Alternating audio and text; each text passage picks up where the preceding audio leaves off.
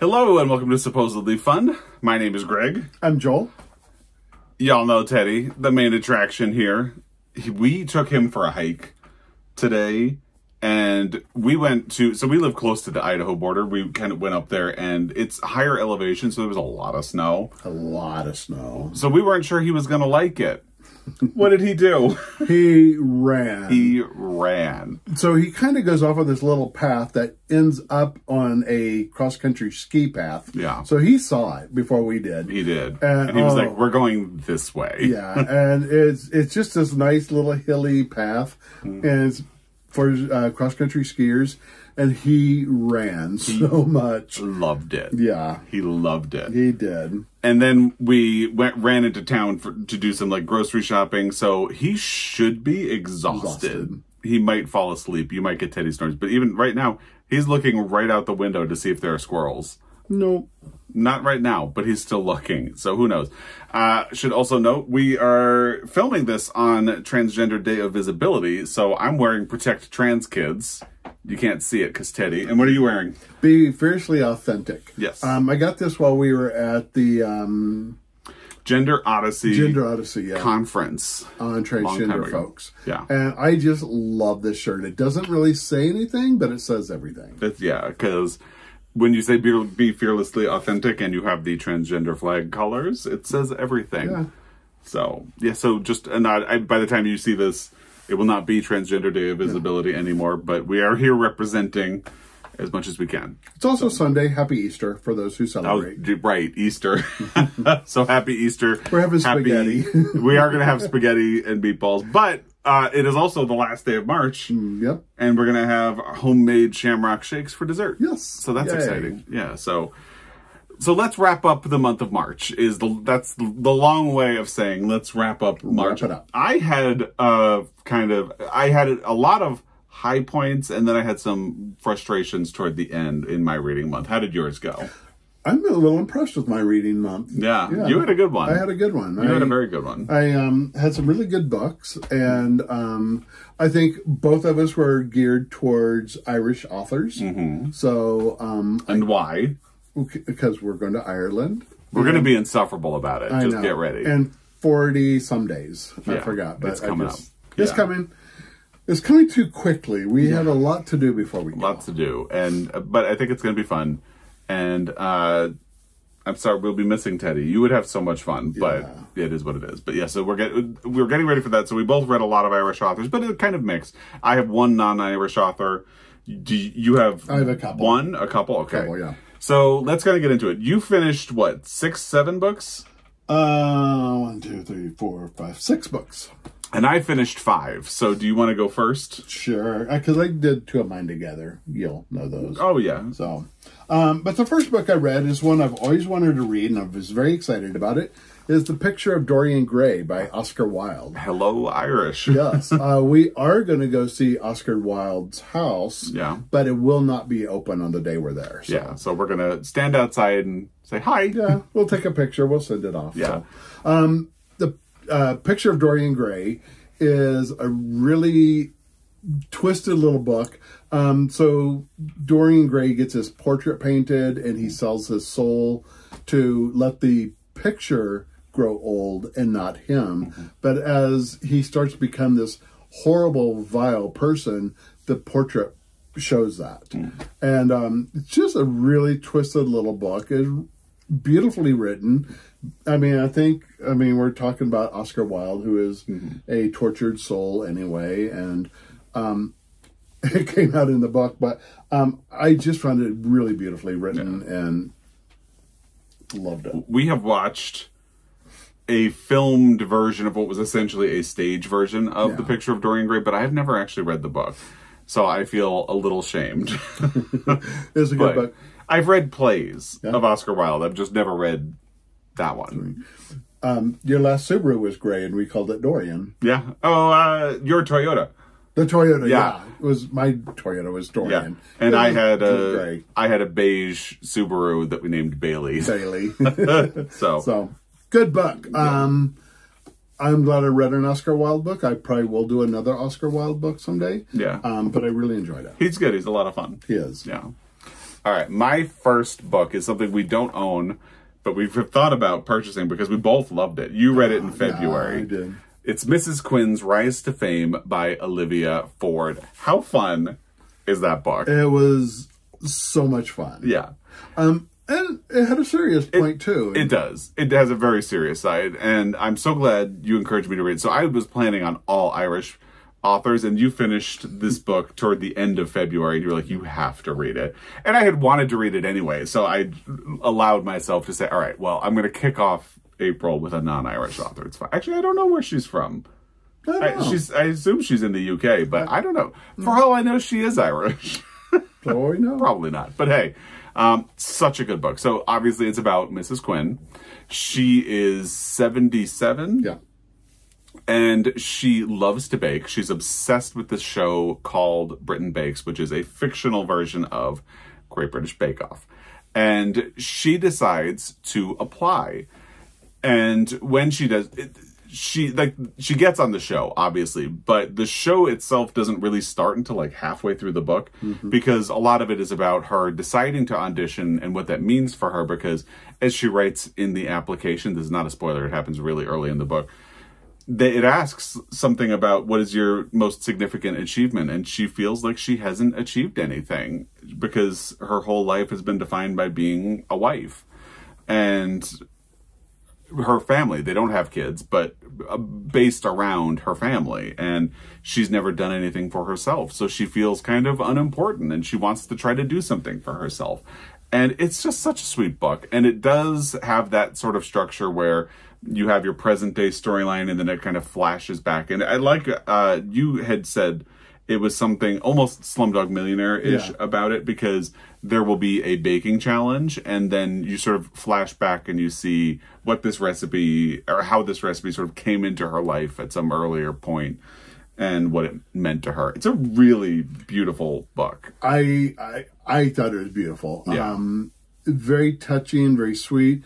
And her wanting to be her own person and to come and be and leave something behind. And it is absolutely a beautiful book. It is. And the serious part, no spoiler, but there's like vague reference to it, because it teases this on the description of the book on the jacket. She has a secret that she has been keeping from her husband, and as open and honest with each other as they are, she has never told him something that happened in her youth, and that's the thing that the flashbacks tell. And it really is just a beautiful book. Yeah. I had kind of assumed it would be mostly cinnamon bun, and it is cinnamon bun. Yeah, it is. It makes you feel good, but it doesn't feel like empty calories, because it is a little bit serious. So I liked it. Yeah. Thank you for making me read it now. I encourage all of you to check it out, because it's a fun book if you like baking, but you want a story. So. Yeah. So I'm a big fan. What did you do next? My next one, I don't have the book, is Forsaken Country by Alan Eskins. Alan Eskins did a series of Detective Max Rupert, and this is number 4 in the series. I've read the first 3, and I really liked them.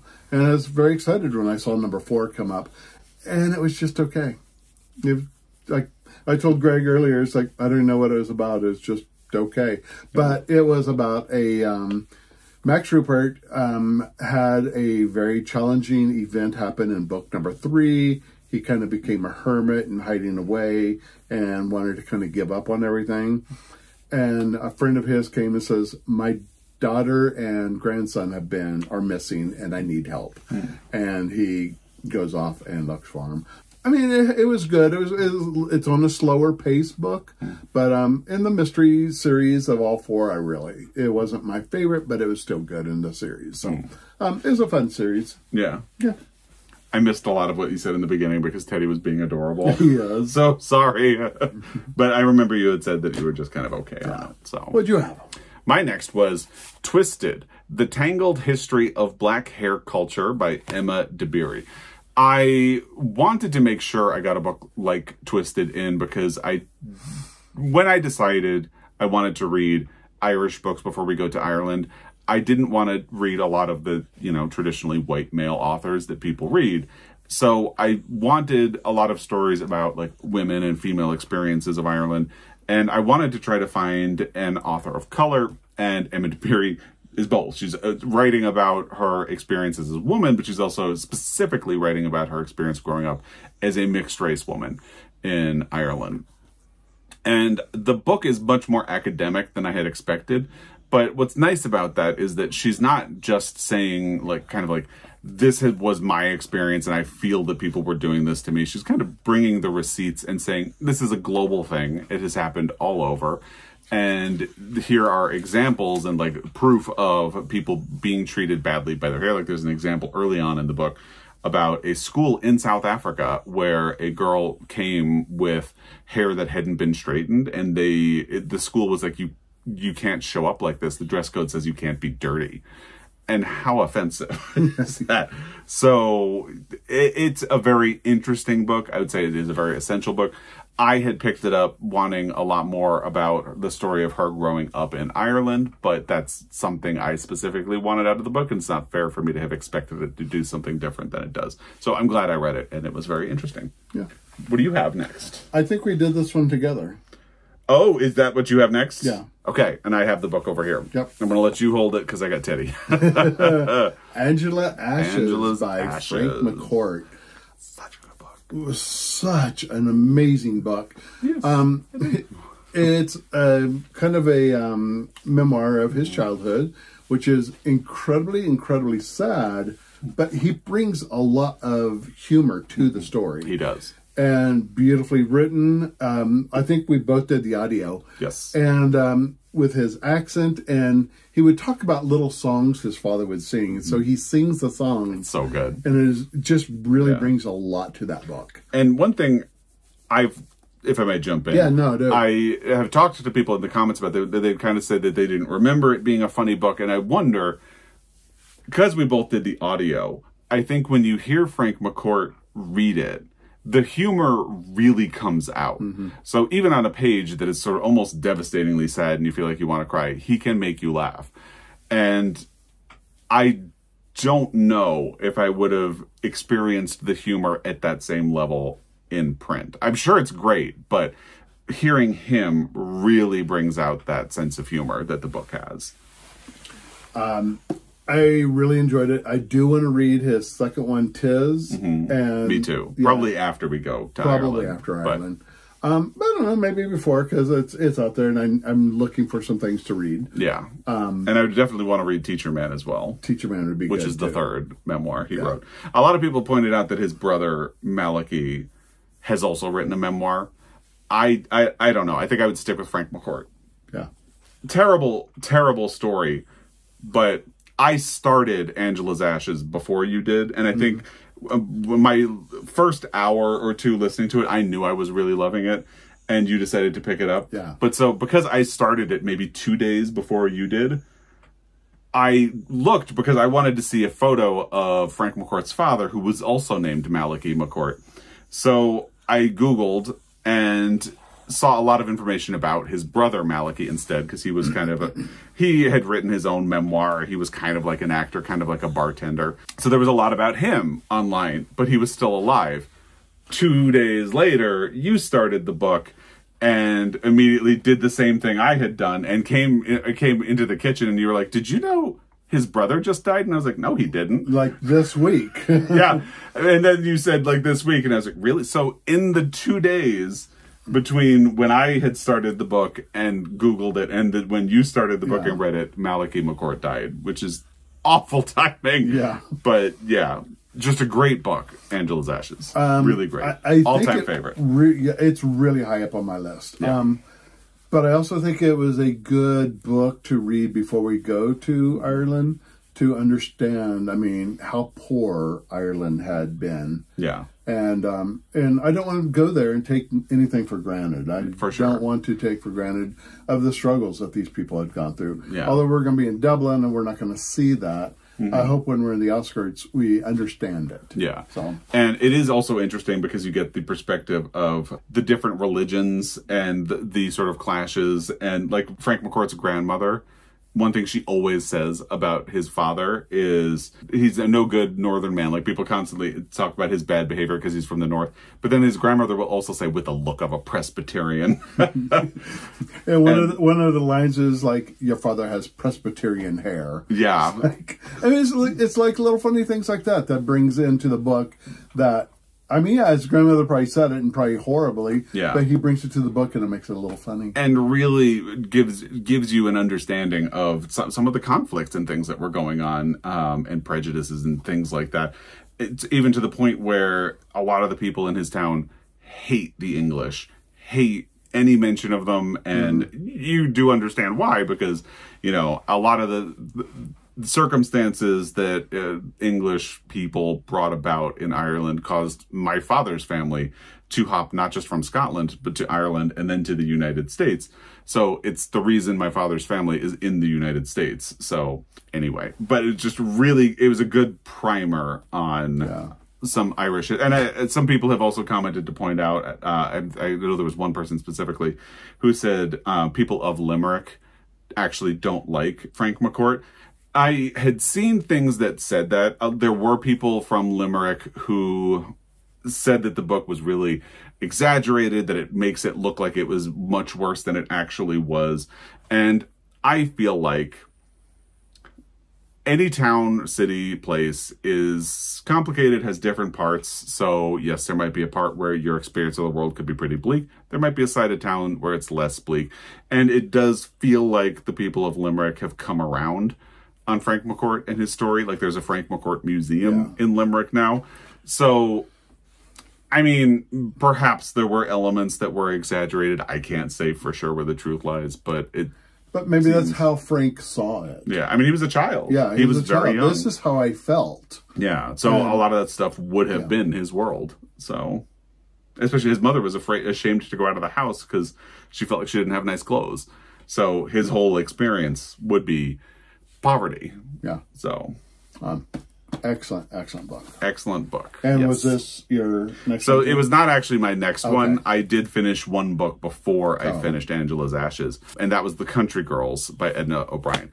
I had a copy of it from the library that had the trilogy of books that go into the Country Girls trilogy. I only read the first one, which is The Country Girls, because I wanted to take some... You were getting a little bit toward the end of the month by the time I finished it, and I wanted to try to get some other Irish authors in, so I figured I can circle back, because I would be interested enough to come back. It's beautifully written, and again, it really captures that perspective of what it was to grow up as a woman in Ireland when in a deeply religious society, and the hypocrisies. And, you know, it's not just specifically an Irish story, because, you know, at the beginning of the book, the two female protagonists are, I think, 14, and there are grown men who want to kiss them and keep saying, like, oh, I'd like to marry you. And it's like, she's 14, dude, calm down. And having grown up with sisters, I know grown men treated my sisters really creepy when they were 14 too. And it was a very controversial book in Ireland when it was published, in part because it talks about like women having sexual desires or encounters, but also because for a lot of other things. So I'm really glad that I read it. It did feel like it ended kind of abruptly, but there are two other stories and then an epilogue after that. So I would definitely go back and do more. So that was actually, I finished that just before I finished Angela's Ashes. What do you have next? I had one that we were very excited about. Yeah. Travels with Charlie in Search of America by John Steinbeck. So it's kind of a memoir of John Steinbeck going cross country with his big poodle dog, Charlie. Show the picture of Charlie. I think there's an actual picture of Charlie somewhere. Oh, right there. On the cover? Yeah. So Charlie was a big old brown poodle dog. And he just was, I mean, a really great dog that just was by his side and was no trouble, just like, let's go travel and have fun. But John Steinbeck goes all the way from, I think, Maine down across the northern states. He hits Montana.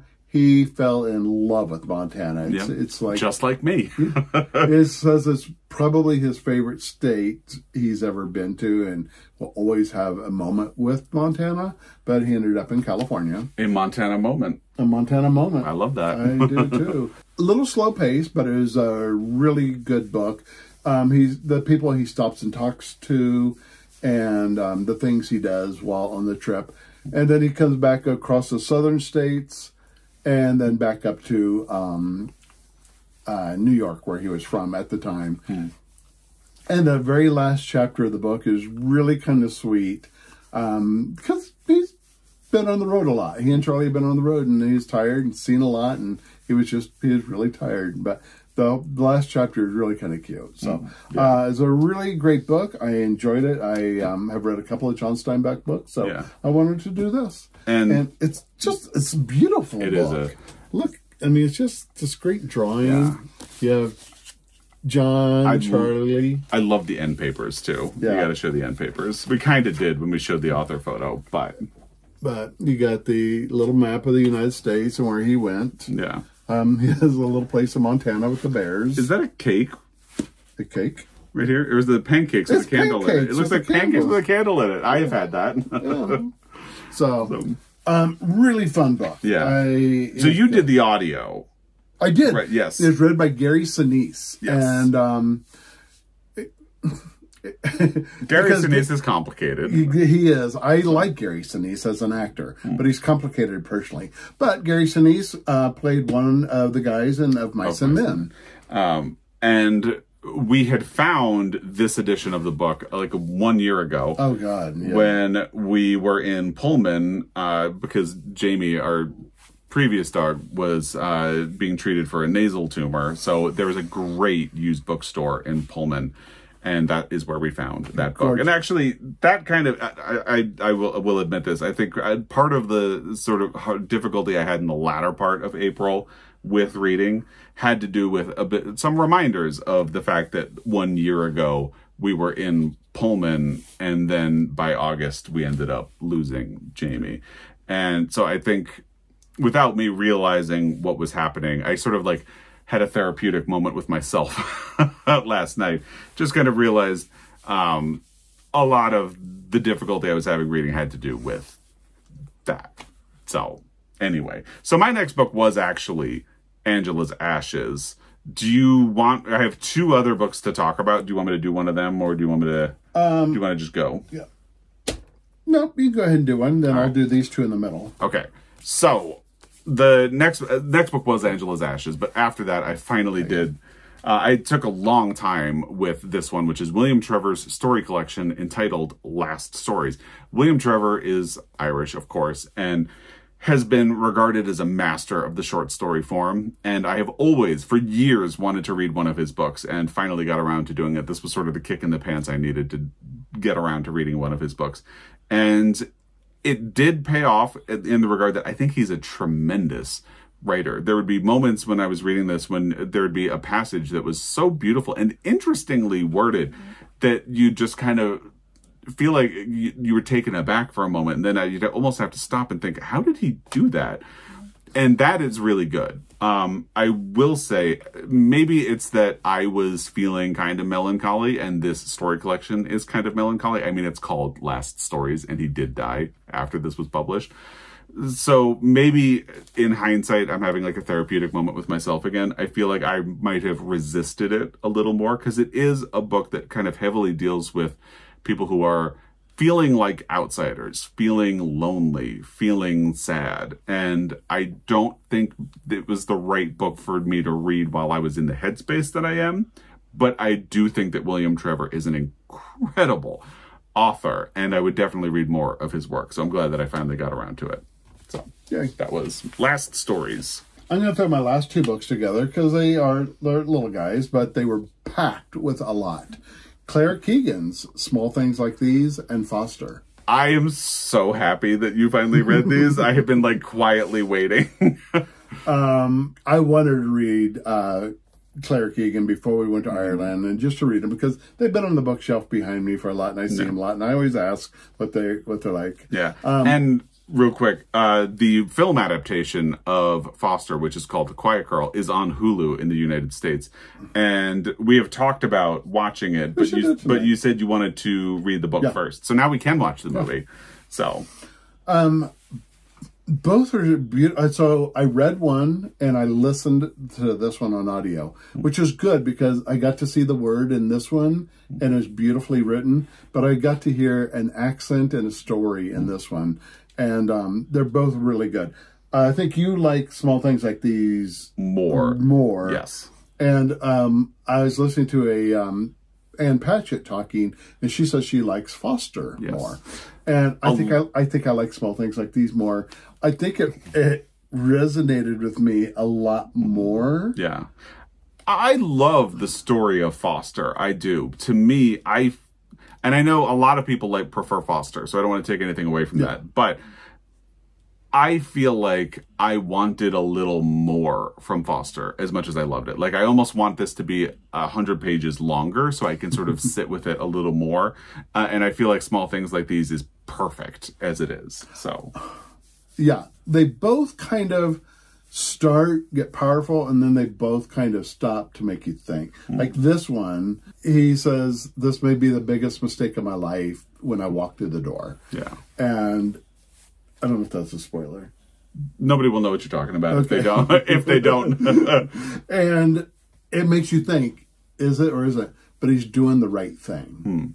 And I love this book. Yeah, it's so good. It's so good. Yeah. We had such a long conversation too about Small Things Like These. Did you finish it last night or 2 nights ago? 2 nights ago. And how it had been a finalist for the Booker, and there were a lot of people who kind of sneered and said, that book is too short. It shouldn't even be in consideration. It's like, no, it's perfect. It is perfect. There's a lot in these little pages. Yeah, I love it. I'm so glad. So I think Teddy really enjoyed it. I will say both these books really came to me at the right time after reading a past book that I had done a couple of months ago. And I don't want to get into it because it's a little spoiler, but it tied it all together, and I thought it was beautiful. Yes.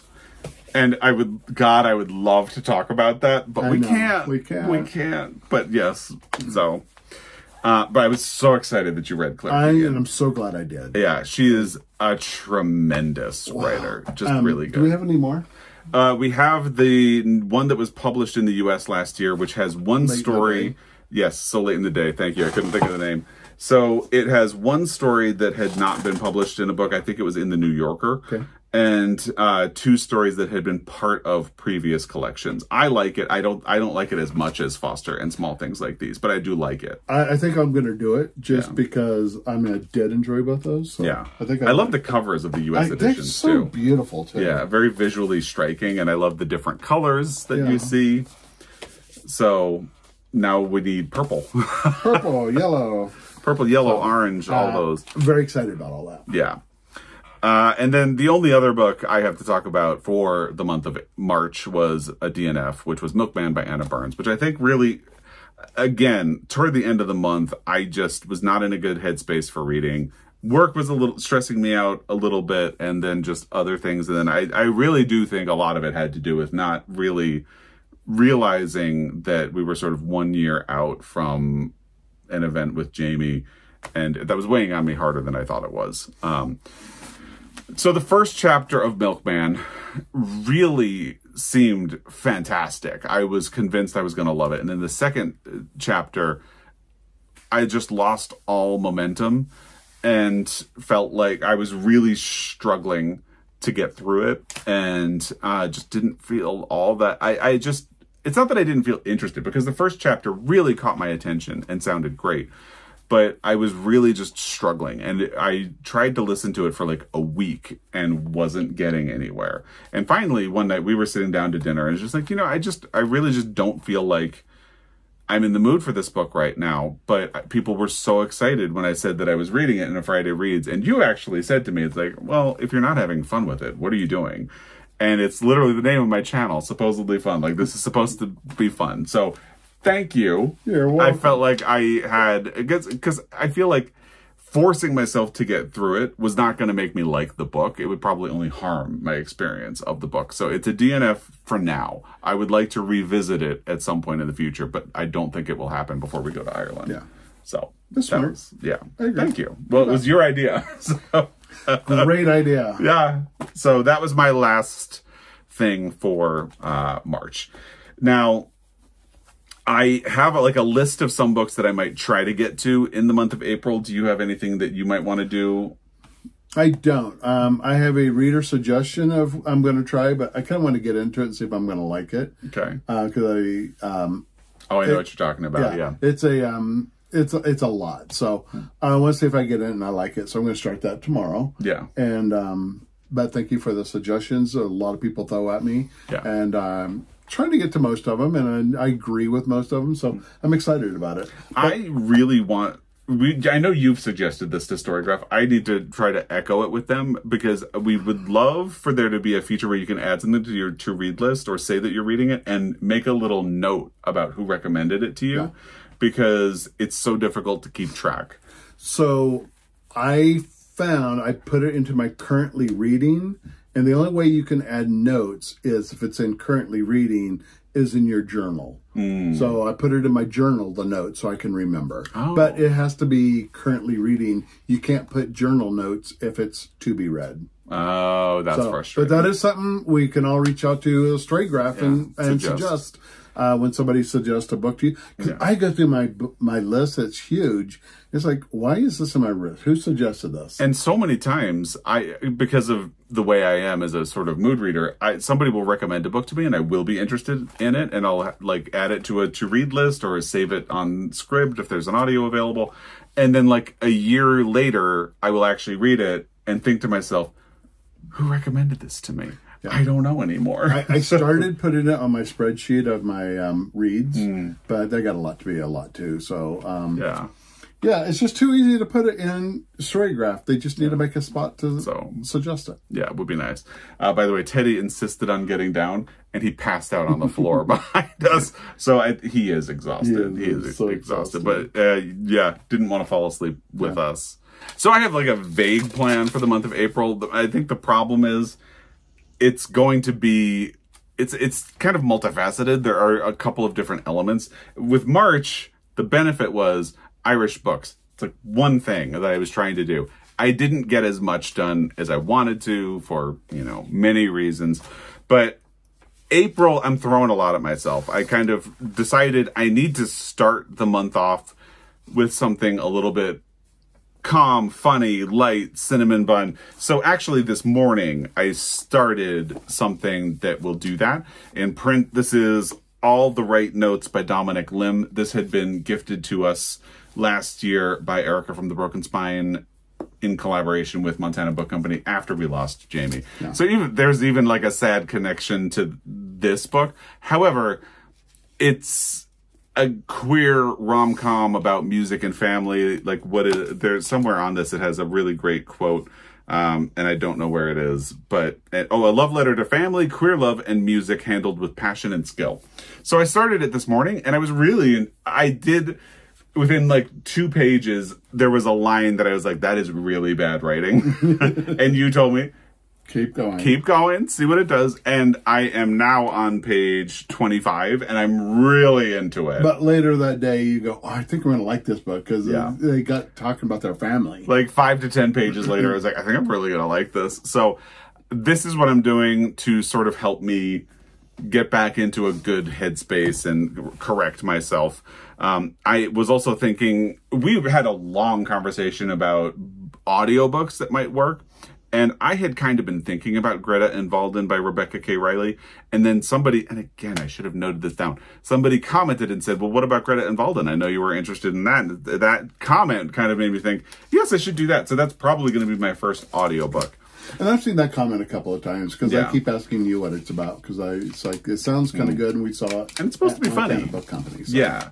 So that's probably how I will start the month, with All the Right Notes and Greta and Valden. And then just loosely, I have the idea that I had wanted to get a signed copy of James by Percival Everett, and nice man over here, ordered me one from Parnassus because he did an event at Parnassus. So it came, spoiler for my March book haul. Because if you get into that, I'll probably read it too. But we just did American Fiction. Oh, we did just watch American Fiction. Great movie, by the way. Yeah, awesome movie. Funny. And based on Percival Everett's novel Erasure. So I would like to read that, but I would like to read Huckleberry Finn first. So once I'm done with all the right notes and Greta and Valden, I might try to power through an audio of Huckleberry Finn and then do James, because it's a new release. I really want to read it, and I feel like I would want to read Huckleberry Finn first. You did Tom Sawyer. I did Tom Sawyer. Not a big fan. Wasn't a huge fan. I've been hearing a lot of people commenting and saying that they read either Huckleberry Finn or Tom Sawyer or both before reading James and really weren't loving it. Okay. So because I may do the same thing. Yeah. Find a good audio and then maybe do James with you. Yeah, so that'd be fun. Yeah, it'd be very fun. Read. Yeah. And then I want to catch up on some Pulitzer books before the announcement is made on May 6th. I just did release my prediction. I'll link it down below. And the ones I would most specifically want to get in would be Blackouts by Justin Torres and Chain Gang All-Stars by Nana Kwame Adjei-Brenyah. But I also really want to read some Scottish books because we're going to Scotland too. So I have too many irons in the fire, basically. But Your plate is full. My plate is full. It's an inside joke. I'm sorry. The ones I would probably prioritize, I would love to find a copy of The Prime of Miss Jean Brodie. They don't have it at our local used bookstore. I might look for an audio or see if the library has a copy, because I love Maggie Smith in that movie, and I've never read the book. So I might look for that, but I would also do Mayflies by Andrew O'Hagan. I want to do that one too. Yeah, so we might buddy read that one. Yeah. And I just got, somebody had recommended, again, I should keep better track of this. Someone had recommended Sunset Song by Louis Grassick Gibbon, and I have it from the library. It's actually on the floor, like 5 feet away, because we needed to clear space for this. So I have it, but I don't have it. So that's my vague plan. It's overly ambitious for April, especially if this kind of emotional slump continues. But so did you think of anything else that you might want to do? Or no, but I do have an update. I am still reading Inland Island by Josephine Johnson. Oh, I read March in March. Yeah. So I'll read April in April. And I love that you, because somebody had commented and said that they did that, and I love that you're doing it. So it's kind of fun. So on the first of the month, I try to do the chapter. So tomorrow, as we film this, I would not have the patience to do that. I would want to keep going. I just would not be able to. It's really a beautiful written book. It is a beautiful book. The March was really good. I mean, they were talking about the birds coming out. And really I think that was one of my favorite parts, because I think March and April, as you're leaving winter and heading into spring, there are so many changes and new things going around, and it's beautiful. But it's kind of fun because I'm reading it as it happens. That's true. Look at me. That is true. Yeah, you do have that going for you. So that is what we did in March. A little sneak peek at what we intend to do in April. Protect trans kids. Be fearlessly authentic. Be yourself. That's right. And we will check back. Yes. I mean, I'll be back, certainly. We'll be getting you back on, of course. We'll be getting Teddy back on, of course. Always. And April will also be interesting, because I'm going to have to start filming ahead for the month of May. Yeah. Maybe I'll throw a video in for you. I was just about to ask if you would. Maybe I'll do something baking. I've had a lot of people ask me for some baking stuff. So what do you want to bake? What are we going to bake? Let us know. You tell me. Where should they let us know? In the comments below. It's fun to do. So let us know what you've been reading in the month of March, what you might be reading in April, and all of that stuff. And as always, we really appreciate your time. We will be back. Until next time, happy reading.